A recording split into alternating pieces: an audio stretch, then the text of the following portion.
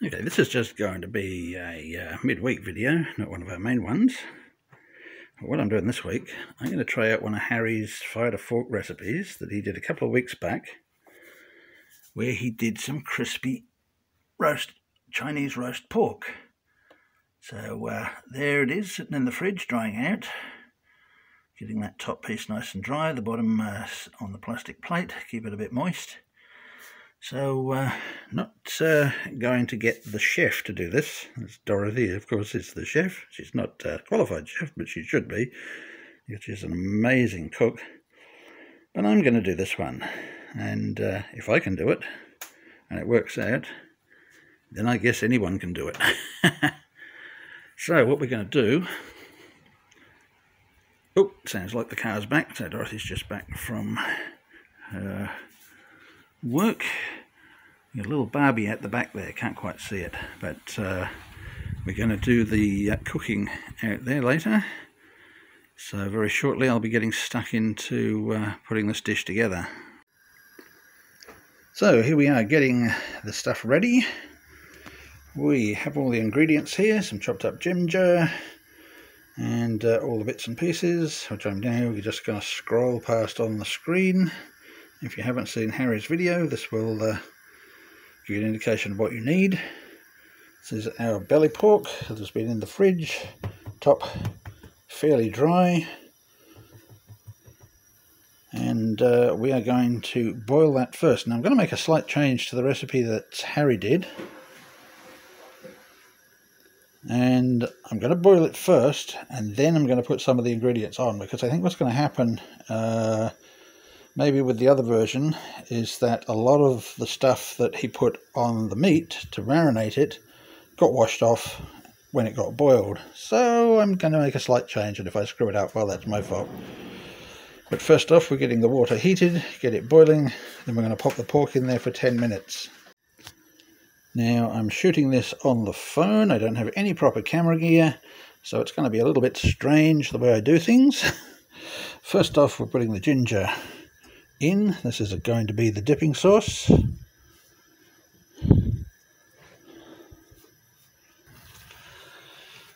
Okay, the soy sauce.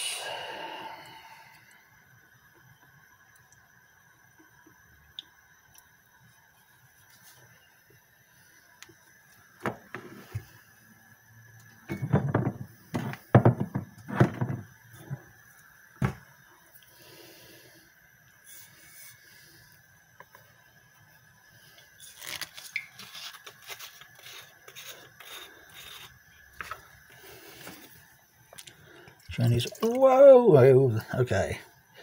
Well, that was a total screw up. It was way more than we wanted. I did not realise that was that's going to be cut out. Okay, we got the rice wine vinegar.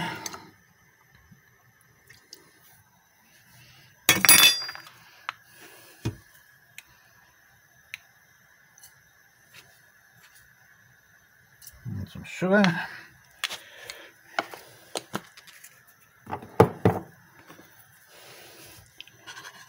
And that is the basis for our dipping sauce. So there's our dipping sauce. So we have the water nicely boiling away here. So we're just going to drop the pork into there. Decent sized pot. Make sure that is as submerged as possible. Now the original recipe had something else besides the peppercorns, but I decided not to put those in. I just put a few peppercorns in. At this stage I think it's going to make a lot of difference. Now we're supposed to put that on for 10 minutes.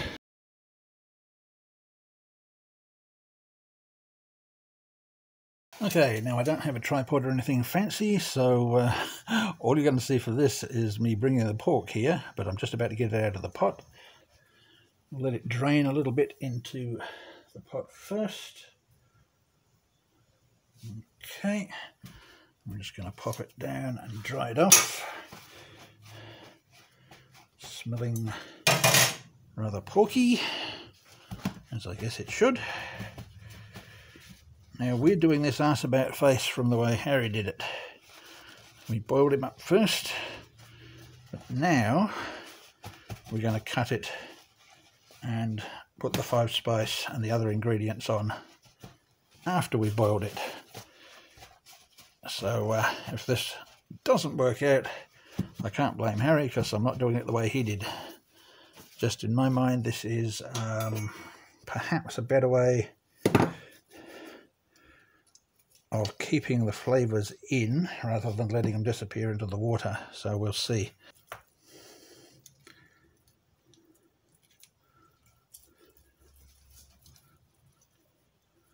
These bits up the end are a little bit wobbly.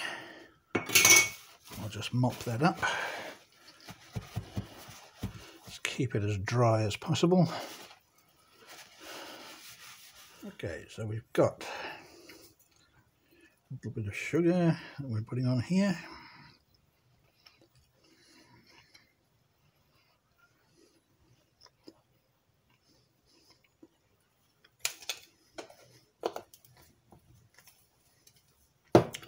And we have the 5 spice. I've been warned to hold on to the top of this. And as Harry says, you can overdo the 5 spice, so I'm just going to do one little coating and that's it. You then have the white pepper. That's not the white pepper. And we have the white pepper.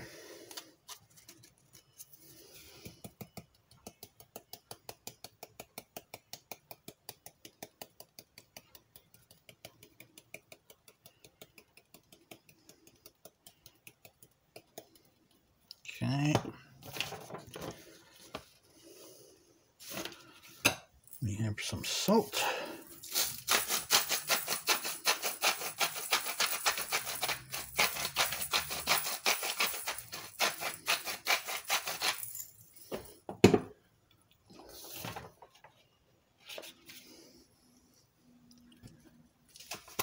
And we have what would normally be MSG.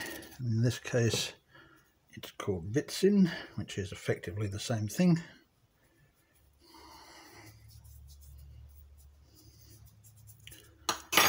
And we're just going to work that into the meat.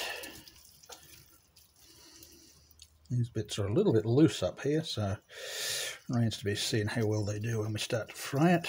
This end is good and solid. This is where we get to the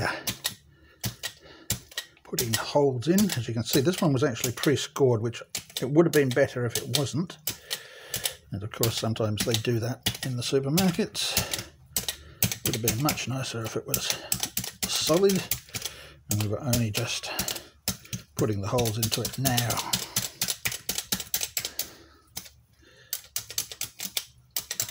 The more holes we can get in, the better.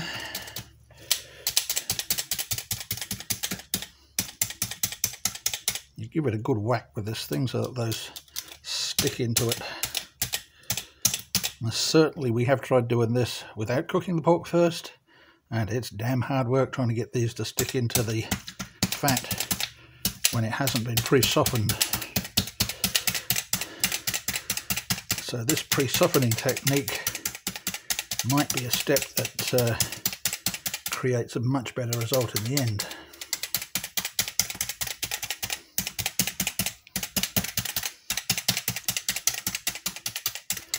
Okay, hopefully that's enough. Okay, now the next step was to put a little bit of the vinegar on the skin. Just give that another brief wipe down before we do that.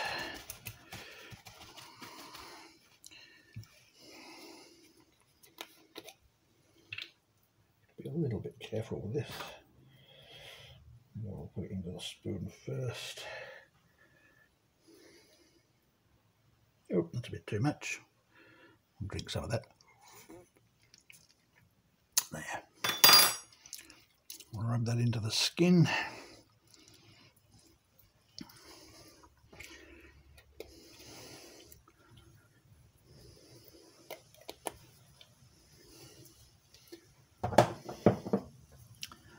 And the final part was to put some baking soda, just a little bit on top there.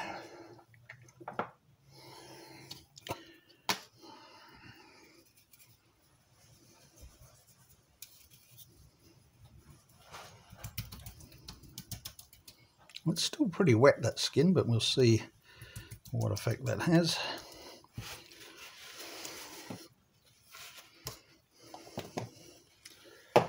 And the next bit you see is going to be out where the barbecue is. Okay, this is the setup for doing the cooking. It's really basic. It's an old cooking camp stove to which we've added a barbecue plate. It's going to put a bit of oil on there and give it a good clean down. And once it's heated up, we'll be ready to go. Okay, let's get a little bit warm, so we're going to have to turn that down a bit. And these stoves are notoriously bad for temperature control. We've got a fair bit of wind here too, so you can see by the way that's smoking, it's a little bit too hot. So the difficulty with this is because most of the heat is here, that central burner is here, I'm trying to keep it off the heat to the side a little bit. Otherwise we're going to have a little bit of a problem with it burning. As you can see under there, it's a bit charcoaly already, and that's a bit early to have that kind of colour. So I've got it jammed as far to the right hand side as I can get it, and I'll have to flip it around a couple of times probably, just to stop that from overcooking on the bottom. We don't want it to burn. Unfortunately, having a bit of trouble controlling the heat on this, and we are getting the underside of that a little bit blacker than I would like. Should be nice and brown where we've got some black in there. That's cooking it a bit too high. The sad thing about these sort of cookers is the heat control is pretty awful on them. I keep turning it down, but eventually the wind's just going to take it out if I take it too far down. Now you can hear from that we got problems with the wind trying to take the flame out. And yeah, that's a little bit blacker than it should be. But we're just going to have to keep it pushed over to the right hand side there and do the best we can.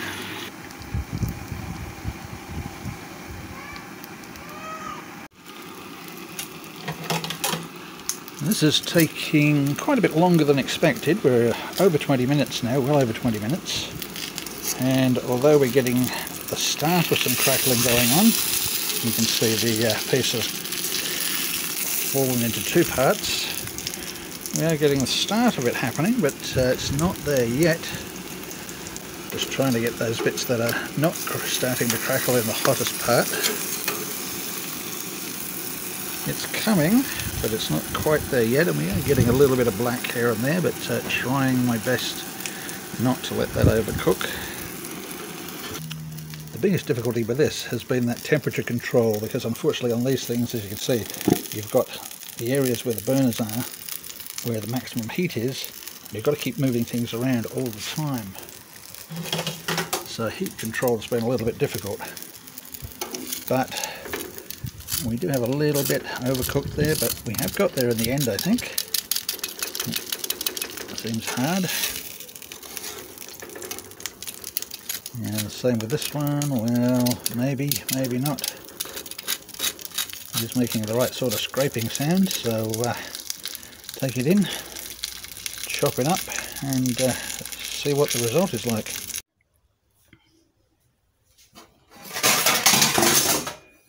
Now, unfortunately a little bit blacker than I would have liked, but I think we got there with the crispiness. This was just part of the temperature control problems I had with that barbecue. If we'd had a more even heat, then that would have come out more evenly. So let's chop this up and see how it ended up.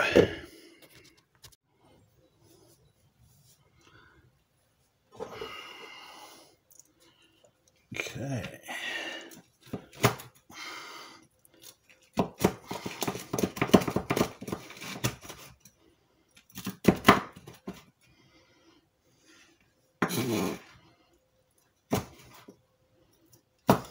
Now this will be the big taste test because Dorothy is the genius cook. Let's see what she thinks of it. If she likes it, then it's really good. If she goes meh, then not quite so good.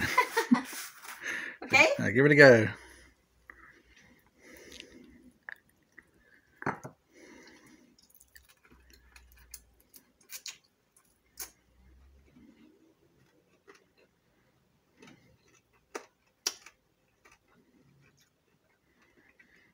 Not bad. Not bad. Okay.